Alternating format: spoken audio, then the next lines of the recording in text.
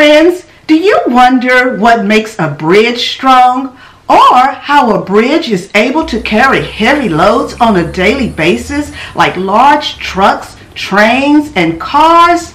Well, that is because of engineers. Engineers are people who design and build things, but the civil engineer, they build things for us to use, like stadiums, airports, dams, and bridges.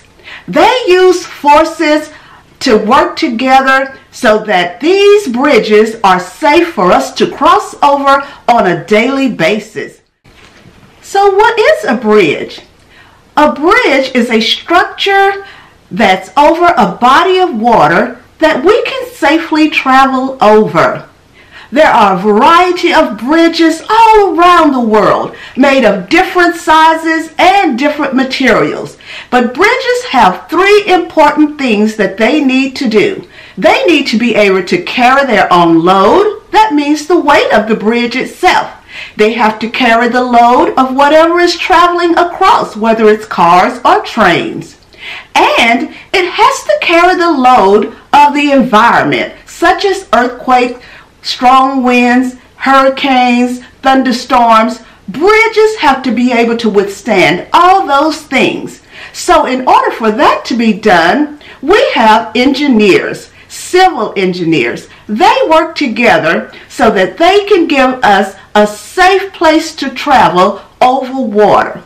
They work together on teams and come up with designs of different types of bridges that can hold heavy loads and their own load. They work together by using force. Two types of forces. One force is compression. Compression force is when it is being pushed in. So this is the force that's going to push in on the structure. Now, they don't just need compression, they need another force called tension. Tension is a pulling force. So look at the spring. So now the tension is going to pull where we have compression that's going to push in. And so we need these two forces to work together and balance so that we could have a safe structure on the bridge that we're traveling on.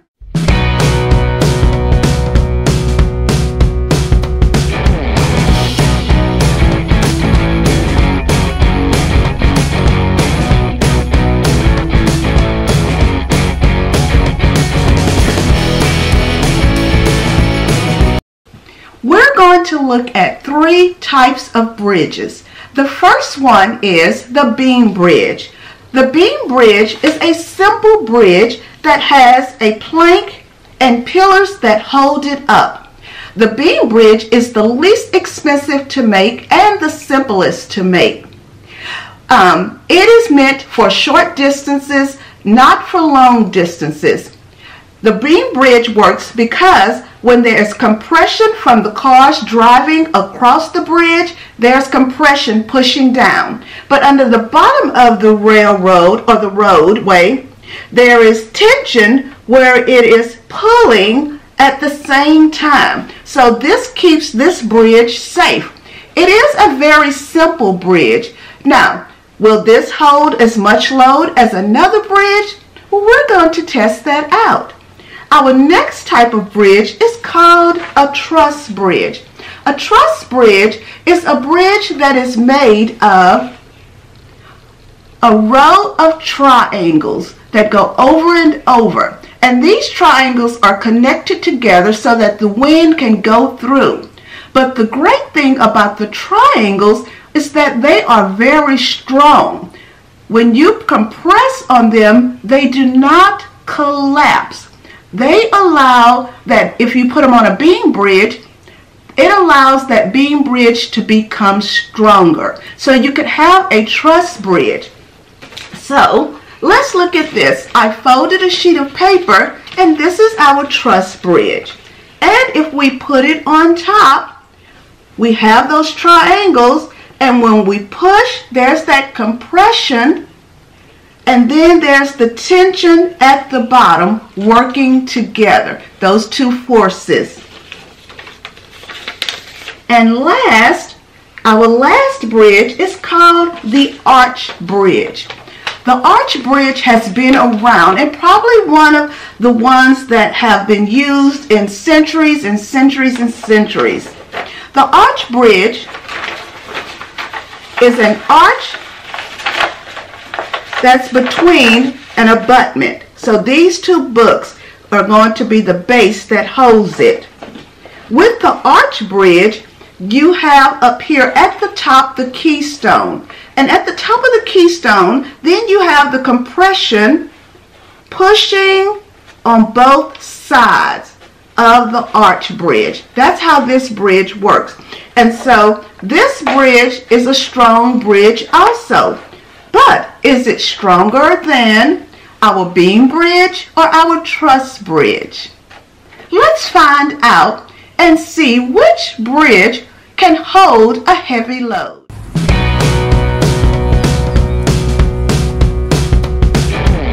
Let's explore. Let's see which bridge will hold the most pennies. First we have our arch bridge. So I'm just going to take some pennies and put on here carefully. You can already see that it bent and collapsed quickly. And I only used 8 pennies. All right, let's try the beam bridge next. So we can put this one just a little bit closer. Let's try the beam bridge. But how many pennies do you think the beam bridge will hold?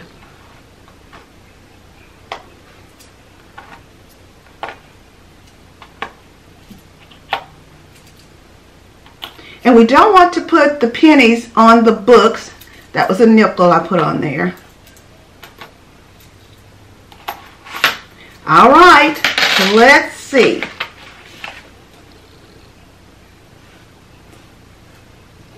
So 10 pennies and a nickel.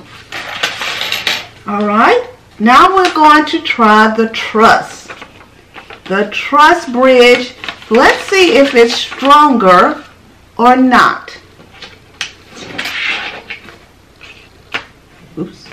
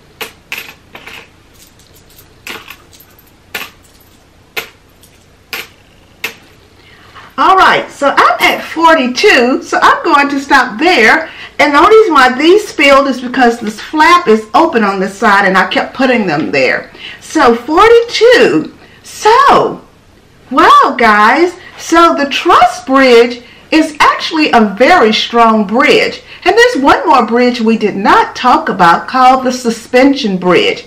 And the suspension bridge has cables that holds it up where the roadway, as it's going through, those cables hold up the bridge. And that's where the tension comes in on the cables where it's pulling, and then you have the compression when it's pushing. And so that bridge is a safe bridge. It does cost the most to build. And that particular bridge can go long distances, meaning that you can build it across long waterways compared to the beam bridge. All right, So I have a challenge for you. Your challenge is that you're going to take 2 of these type of bridges and come up with your own design to see if your bridge can hold 100 pennies.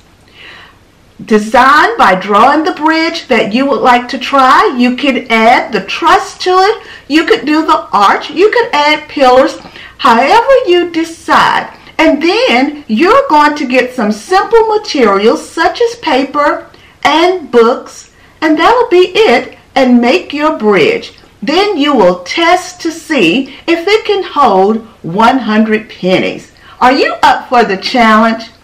When you complete this challenge, I want you to leave me a comment and let me know if your bridge withheld 100 pennies or not.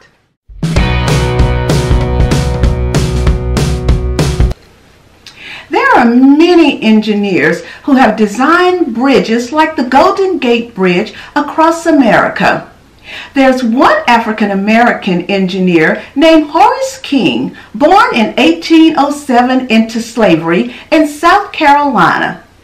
Horace King is famous for engineering and designing bridges in Alabama, Mississippi, and Georgia. King not only was an engineer, he was also an architect.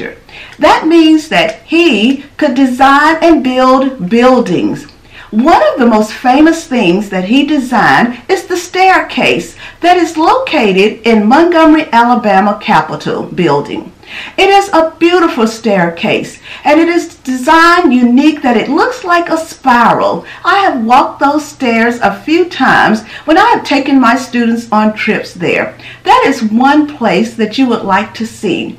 He was also hired to oversee and to make sure the dome at the Capitol was constructed correctly also. If you want to know more about Horace King, then look him up. He is an interesting man to read about. Well, I am so glad you joined me today and learned about bridges. But most of all, I hope that you take the bridge challenge and that you will design a bridge made of paper and see if it can hold 100 pennies. Remember to leave me a comment and let me know the outcomes.